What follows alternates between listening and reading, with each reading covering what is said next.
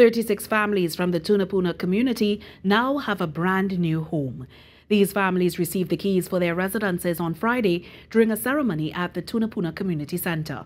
The recipients were encouraged to make the house a home and create memories with their families. Here's more.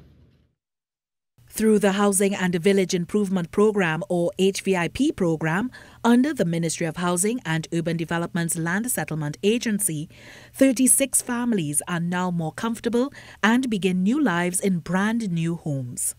We can proudly say that now we have a home of our own that is safe and secure for ourselves and our families. I believe, just as this program has helped us and the other beneficiaries and the other recipients, that it will help many others in the future. Minister of Housing and Urban Development, Camille Robinson-Regis, explained that the HVIP program facilitated the financing and technical expertise to construct these two-bedroom homes. She said the program has already changed the lives of a total of 459 families by providing similar housing options to citizens. The 36 starter homes being officially handed over today were built at an approximate cost of $5.94 million. I repeat that, $5.94 million. These homes have cost the government of Trinidad and Tobago.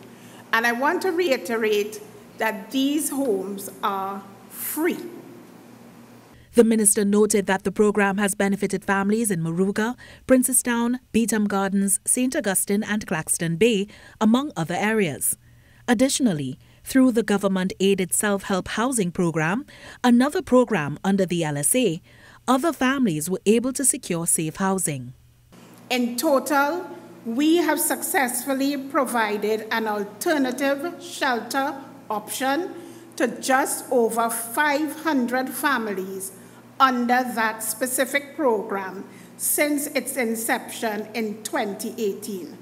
More importantly, it means that we are clearing over 500 names from the HDC's burgeoning list of applicants. The program is also expected to be expanded. 84 more structures are currently under construction, with plans within the 2023 fiscal year to construct similar structures.